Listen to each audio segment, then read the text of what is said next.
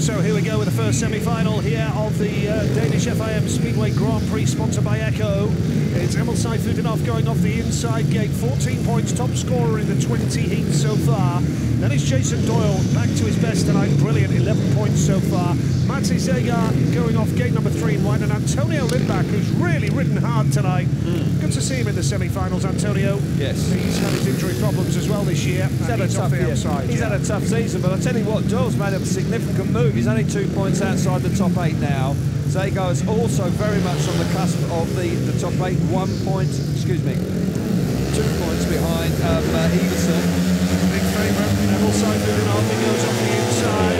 What a start from Jason Doyle in a blue helmet colour. That was simply magnificent. Now, Seifutinov is on the inside run. Is that the right thing to do with Zagar diving into the turn? Oh, Matej Zagar, look at him go!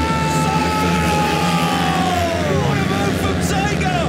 Really outside! Seifutinov there on the inside of Doyle, best race of the night! Doyle, you've got to feel for him, he's gone from first to third! Zagar, that was spectacular! Top draw right from him! Emil Seifutinov was having a ride like his life depended on it there! What a move from Zagar! I can't believe it! Goodness me, he just went into the dirt and it humped up beautifully! The bike and Doyle's not done. Here he comes, Jason Doyle! Doyle's trying the dirt! Doyle's trying the outside run! But Emil Seifutinov has got speed! And it looks like our first 2 finalists in Vojens are Matej Zagar and Emil Seifutinov. What a semi-final! Whoa, unbelievable stuff! Zagar was superb there.